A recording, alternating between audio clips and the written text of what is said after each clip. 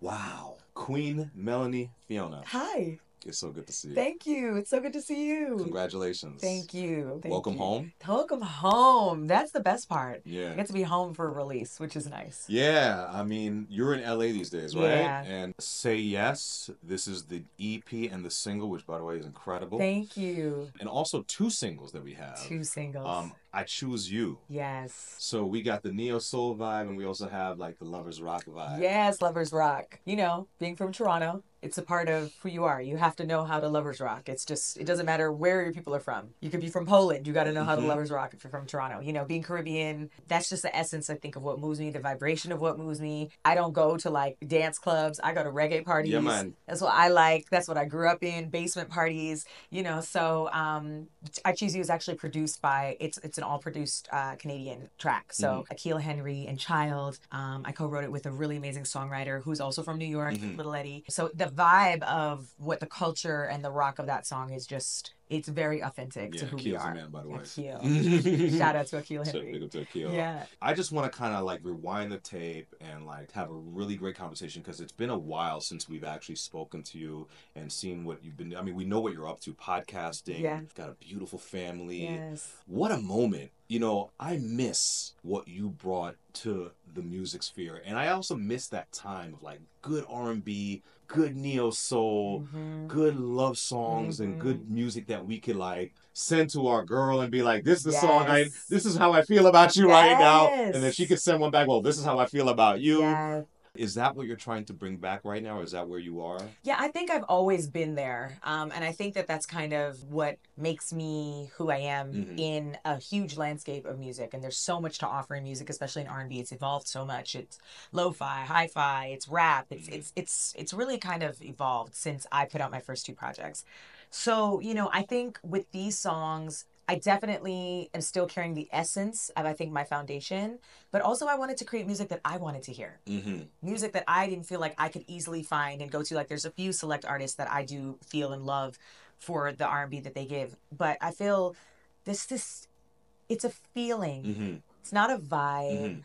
It's a feeling. And the feeling is love. The feeling is vulnerability. The feeling is, I want to send this to somebody because this song makes me think of them. And, I've sung so many love ballads. I've sung so many big ballads. I've sung so many heartbreak ballads. This project is definitely created with intention and love and mindfulness and honestly, just a purpose of wanting to raise the vibration. I think the vibration back in like the 2000s stuff was really, there was a high equity on expressing yourself. Oh, absolutely. And I feel like now, because of social media and things like that, there's a high value on like getting it popping and being seen. Yes. Is that accurate? Yeah, I definitely think that there's a thing there, which is why me not being seen for so long was like, what? But I think also what you said was, it's been a long time, but it created this void, I think, for me in a healthy way that allowed for people to be like, what's that thing? Damn, I missed those records. I went back and ran that album. That music was so good. It created a healthy demand as opposed to like, oh, we sick of seeing you, or oh, it's the same thing over and over again. It's like that old saying, like, you don't know what you have till it's gone. Right. And sometimes you, even as the creative, and me as the creative, I needed to take a step back so that I could feel re-energized and reinvigorated about what I want to say and who I want to be in this industry now that I've seen how music has evolved and gone in so many different ways, and finding my own place and knowing what my voice is in this landscape. I don't want to get lost. I want to have an identity. I want people to know I'm going to put on Melanie Fiona exactly when I know this feeling, this concept, this conversation is what I'm trying to have. Okay, so now on that note, I want to talk about your journey. There's a lot of things about Melanie Fiona that I'm not sure if you are aware of. Of course, you're a Toronto artist, a Canadian artist, you're Guyanese, big up to the Guyanese crew. But let's talk about the beginnings. The group with Drake. A lot of people might not be aware that you were in a group with Drake really, really early on in your Yeah, career. really early. You know, I was actually in a girl group when I was a teenager here in Toronto, and it's funny because people call it a group with Drake. We called ourselves the Collective, the Renaissance, Okay. because we actually never made music together as a group. We were just individual artists that came together to showcase music, to support one another. So like, if somebody was singing, there was another vocalist there. I was doing backgrounds. If I was singing, he was doing backgrounds. Drake would like hop on and do like a rap that he wrote, or cover a rap song with a hook, an R&B hook, and we'd sing. So we were covering songs while we were simultaneously all individually making our How'd own you guys music. meet? Like, Randomly, like my old manager who used to live here, she met him through this guy who used to own a supper club here, who knew him, and was like, you got to meet these kids, you got to meet Mel, like they're super talented, we should bring them together. And so we did, and then we just started. It was literally right over here on Adelaide. It was an old place called Avocado Supper Club. wow. And we would just go down there and we would just perform. Like sometimes it would be 5 people in there, sometimes it'd be 50 people in there. So it just all depended. We would go there to basically like sharpen our chops, basically. Wow. And it was short lived. We had plans to kind of take it, but he was still doing television. I was still actively pursuing a record deal. We were all kind of on our own journeys, like I said. So it just kind of dissolved into, I think, what it was going to be. And like, I think the timing of things, the timing is everything. But when we look back, and when I look back, definitely, and I think about that and then go on to see the things that we've both done, I mean, he's Drake. He's a household name. And you're Melanie Fiona. Yeah, thank like, you. let me not. Thank Let's put a pin in that. You are definitely Melanie Fiona. Thank you. Okay. But I think it really does. It's one of those things, especially coming from a city like Toronto, when you can see where you've gone, the journey and the trajectory of where things went that you never even could have imagined at that time. It's such a beautiful thing to look back as young people in the city, knowing what we were working towards, and like always having that starting point together, and really being like, that was a time, and it was special, and it says a lot, I think, about the relationships and the dynamic of people from Toronto, because the relationships run long. We've encountered each other at some point in this life if you grew up in the city. And so you're kind of all in it together, even if you don't feel like you are all the time. Oh, no, I get it. Yeah, My right? short time here, I realize that, like, it's a small circle. Yes. And, like, you just run into the same people all the time. Yes. And it's not bad, but it's just like, this is the collective. Yes. This is what it is. And we can either try to go together. And I think previous to that time, we've heard all the stories of like, it was so hard, like, the industry, as far as, especially in Black music and especially R&B and hip hop, like there was no support or structure for people to really make it here. So we had to leave. We all had to leave. You always have to go abroad. You got to cross the border. I love that it's evolved to the point that artists get to keep their 416 area codes and don't got to give it up. And they get to stay home, and home is here, is the base. And then they go abroad to do that. So we're actually all working together, even when we don't think we are. You know, everybody's laying a brick for the next person to come from here. And that's honestly the way progress has been able to be made in R&B and hip hop. Were there conversations in that collective of artists where you're like, yo, we're going to have to leave? I think I got to get out of here. Was that a discussion? I mean, it wasn't a discussion. We actually had plans to try to take what we were doing in Toronto and kind of take it to the States and start doing it like in Village Underground or like things like that in New York.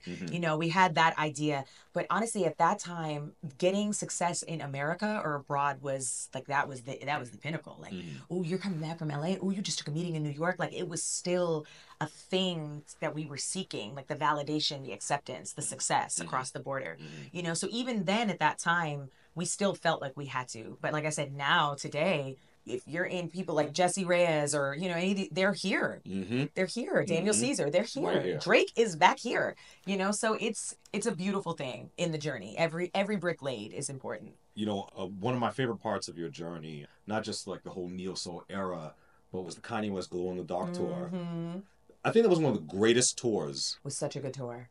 Ever. Such a good tour. That was my first tour ever. Which is pretty crazy. Really crazy. Right? Really, really crazy. So what was it like? All right, can you walk me through when you got that call to be on the Kanye West Glow in the Dark tour and what it was like? Yeah, so my manager at the time over from Rock Nation, Jay Brown, he called me. I remember I was driving in Toronto, and he's like, "What's up, kid?" And so he always used to call me, "What's up, kid?" And he called me. He's like, "You going on a Kanye tour?" And I remember I was driving. I was like, "What?" Because I mean, Kanye is one of my favorite artists. Like, and at that time, it was just Glow in the Dark was peak Kanye. I mean, it was just, I don't know, peak Kanye for me.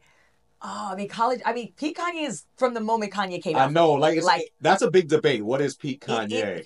Kanye just keeps creating his own peaks. I know. I know. But for me, Glow in the Dark was special to me because I saw it in Chicago. It was a special tour, and then and then it's funny because I got the call and it was on it was a European leg, so I was actually the only female artist on the whole tour. It was Kanye. There was a bunch of it was Kanye, Kid Cudi, Consequence, Mr. Hudson, and then The Roots.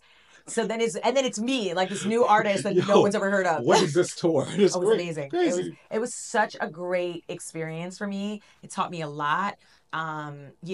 All the things that go into what a tour is, and then of course I'm going out there. This is going to be a funny story. So, as the opener, you don't get the bells and whistles that the headliner gets, or even like the supporting headliner gets, right? So I'm out there on an iPod. Okay, tracks are being run from an iPod. I have a 3-piece band, and we're playing with tracks off of an iPod. Okay, so this is actually one of the best stories. So we're now in the last stop. It was Bercy Arena in Paris. This is my first time to Paris. I was so happy because Paris is my favorite city, and it's actually crazy because The Roots, their tour bus had gotten into an accident.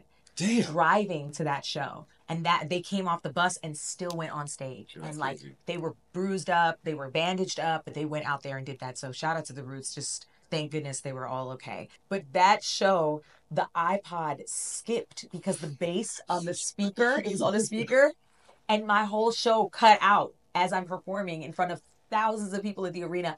And I'm like, you practice for this. So I just start singing a cappella, and the whole arena is like, yes! And it was like, that's a victorious moment in an artist's career. This is Paris, you said? Yes, this was in Paris. Yo, any French people listening? If you were there. When you were there, you saw history. You saw it.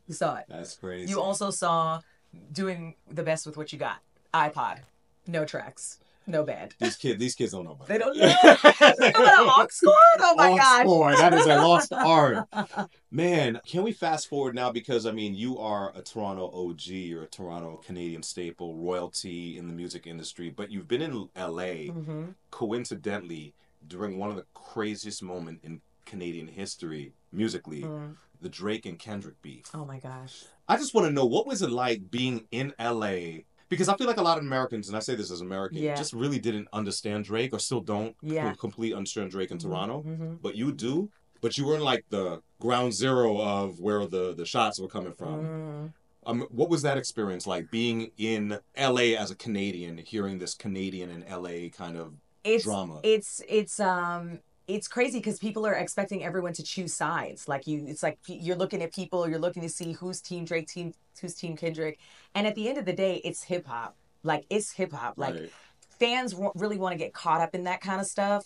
I know both artists, and it's just like, if we were to have to choose sides, then nobody would be collaborating. Nobody would act like people always, somebody is in the industry that doesn't like somebody. And at the end of the day, that's their business. I don't really know what the situation is, but you see the impact of what music can do, and then also you see the impact of how people become personally invested. So I actually it's a case study for me. Wow. I actually just watch and see how people become fascinated by these types of things. Do people in LA know yo, that's Melanie Fiona from Toronto? They know I'm from Toronto. One time I was at an open mic, I was hosting this event, and the band was freestyling, and they started playing They Not Like Us. They started playing the music, and I was on a microphone, and I was like, hey. I was like, no Drake slander will be tolerated today. I was like, Toronto in the building. And it was funny, everybody laughed. We made it a moment because everybody knows I'm from Toronto, so I rep for my city hard. So, it was just funny. I was like, hey, we ain't doing none of that tonight. But we were in LA, it was a whole LA band, and I was like, hey, we gonna chill. We gonna chill. Everybody chill right now. On the left coast, she didn't leave home. We gonna chill. I like that. Hardly home, but I'm always repping. You know what I'm saying? A real one. And speaking about musical moments, like I was telling you last night, I was listening to the 2 singles, and I understand exactly what you're doing with these songs. I Choose You. You're talking about the process of love. The process of love. Making the choice every time. I have to believe that this was a reflection of your relationship with your husband, correct? Yeah, absolutely. Both songs are actually a reflection of my journey through love and the process of love. Say Yes being what we keep calling it's the proposal. It's the proposal song. It's the let's overcome fear to get to the place of where we know this love deserves to be and thrive and live. And if we can just say yes and go forth with trust and faith, with full vulnerability and transparency, we'll get there. And that actually is a reflection of the way I was with my husband when we were dating. And, you know, we were doing this lover's dance of like, I'm in, I'm out, I'm in, I'm out. But it's like, we want to be in, but we're scared, or we're coming with our own things. We got to work it out. And I had done a lot of self-work in that time where I was also, I've shared this story 100 times. Like, I told him I loved him first. And, you know, this is like this big thing. People are like, what? Yeah, ladies. Like, who said, why would you? You can do it. You can do it. But you know what the thing is? Anyone can do it. Yeah. And the issue is that we become so paralyzed by the fear of rejection that we forget that we can ultimately live in our truth regardless of what's on the other side. Right. Like, I can love you. I don't need you to tell me back. Even if I don't think you love me, I can still love you. Love is like that. Like, you could fall in love with somebody and they might not feel the same, but it's okay to say that. Like, what do you lose? Your pride? Okay. Like, you didn't get disrespected. That's powerful. You just were honest. It's authenticity. It's honesty. And I feel like you lose nothing from being honest. If you come in with your heart in your hand and say, I am coming in vulnerable, I'm coming in honest, and the other person takes advantage or abuses that or disrespects that, that's their bad karma. You get to walk away with, hey, I put my best foot forward. I have no regrets. You know, but the person who might mishandle you, they're going to have some regrets. And that's their work to do. So I just don't want to live my life in any way, shape, or form, in any, you know, going in jaded or going in like, I got to be on my defenses. Like, there's logic and there's sense, of course, and there's very much intuition. But I knew in that relationship and in that time, if I want this to become what I think it can become, or we think it can become, I'm not going to say I like did this with one hand tied behind my back. Like, I came fully vulnerable. So that's what that song represents, Say Yes. And then I Choose You, the choice, the power of choice. In and out of love, it's one of our greatest things that we have. And our life is truly a collection of choices. So as a mother, as a wife, as an artist, I know that I have to choose to show up as that every single day.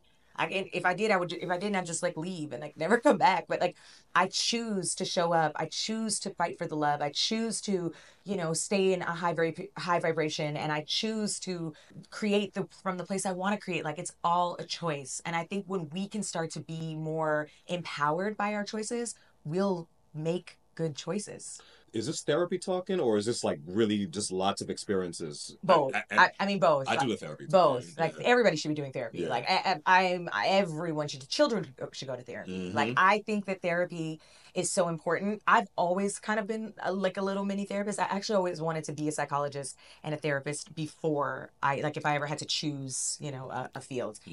I've always just really been an empath. When I was young, I said I wanted to be a singing nurse when I grew up. That was like what I wanted to aspire to be. That's interesting. I know, right? I just came up with my own. Is there such a thing, a singing nurse? There is now. Wow.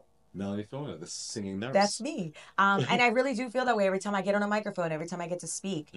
That 4-year-old version of myself knew exactly who I was supposed to be in this life. And I truly believe that our youngest versions of ourselves that we can remember, like our most energized, excited, ignited, and in present versions of ourselves as children know exactly who we are. And our only job in life is to find the tether back to that soul and to that version. It's going to go like this on the line, but you can always draw it back. And every time I felt fulfilled, amounted what I feel is personal success, feel satisfied and happy and joyful in my life, I know 4-year-old Melanie is like, yeah, girl, you're doing it. You're doing it. And so that's how I feel. Like, that's how I feel right now. And so I think always remaining in that purpose, considering and appointing myself as a healer, because what I do and what I create and when I use my gift of my voice, that's what I'm here to do, is to bring healing spaces for women, for mothers, for the lovers, for anybody who is looking for a space to belong and feel seen and heard. Well, let me tell you, these songs are tethering me back to great times. Yes. So I'm very appreciative that you chose this moment to release this music. Thank you. Is there a particular reason why this moment in time you're like, let's do it now? Because this is the moment. Okay. This was always going to be the moment. Okay. And even if there were moments before when I thought, or I was feeling the pressure of, you got to hurry up, like, I truly believe nothing before its time. I truly believe everything is already divine plan. West Indian saying, right? Nothing before the time. Nothing before the time. Absolutely. I hear my mother. Nothing before its time. Like, I just truly, if I reflect on my life, life, and if I'm paying attention to everything that I thought was supposed to happen in a particular time, it never happened out that way. It happened exactly when and how it was supposed to. And that I attribute to even the good, the bad, the high, the low. And I don't really try to consider anything good or bad anymore. It just is. And it's all actually necessary to get to where it is you're supposed to be. That's what's up. Yeah. Well, this is great music. Thank you. 2 brand new singles from Melanie Fiona. Yes. Say Yes, I Choose You. They are out now. Consume them, embrace them, and share them, run them up. Yo, big them up to your people. Melanie Fiona is back out. She's outside. She's outside. Okay. She's outside. The kids are inside. Yeah, I'm outside. Okay, cool. So we have an EP coming. We have an EP coming. Okay. Are we gonna do some live shows? Oh yeah. We're outside. Okay. We gotta be outside. Honestly, performing live is my favorite part. Okay. It's my favorite part of what I do. I feel the most happy on stage. Like I said, connecting with people and using my voice to connect with people is my favorite part. So we're going to be out there. If you are interested or love or haven't listened, listen to the Mama's Den podcast. Oh yeah, it's a good podcast. The Mama's Den podcast. Yeah. I love my girls. We've created a space for mothers and people who are interested in the motherhood experience. We talk about it all. We keep it very real. As you can see, I'm an open book, so I'm going to keep it real there too, especially there. And just honestly continuing to make more music, continuing to allow the expansion of my wingspan to be every version of myself that I'm supposed to be in this life. I am saying yes to everything that's waiting for me. Welcome home. One last question. Yeah. When you get back to Toronto, what's the thing that you're like, oh, I miss this the most? Is there something that makes you feel like, oh yeah, I'm back? It's the people. It's the people. Here I just am so understood. If I say I'm Guyanese, people know exactly what that is. They know, you're this, you're that. I don't have to explain myself. I don't have to check a box. People know who I am. I can walk around. I can see the cultures. I know the cultures. I hear the languages. I see the foods. Toronto is truly, truly one of the greatest cities in the world. And there's no place like home. And I'm so forever grateful and proud to be from here. So every time I come home, just being in the streets, and honestly, it's going to sound like so touristy, but when I see the CN Tower, I light up like a child at Christmas. It just makes me so happy. It just makes me so happy. It's just like such a symbol of home. It's so iconic. I've been in New York, the Empire State Building, I don't feel it. And the Eiffel Tower is pretty special too. But Empire State Building makes me shed a tear. Of course, that's your talent. I know. But I know what you mean though. Know? When you see your symbols, it's like. It's personal. Yeah, it's a part of my childhood. It's a part of like my identity. So maybe I should get a CN Tower tattoo. I mean, let's go do that. Let's go do it. You get an Empire State. Yeah, we'll do it together. Boom. Okay, that's what's up. Plans. Welcome That's home. what's coming in the future. That's what's coming. Tattoos. Music and tattoos. Melanie, it is so wonderful to sit and talk with you. It's an honor. Thank you. Likewise. I'm so happy you're here. Thank I'm so you. happy we got music. Bring out more music, more shows, and just big up, all right? Absolutely. Appreciate you. Thank you. Melanie Fiona, out everywhere now. Get it.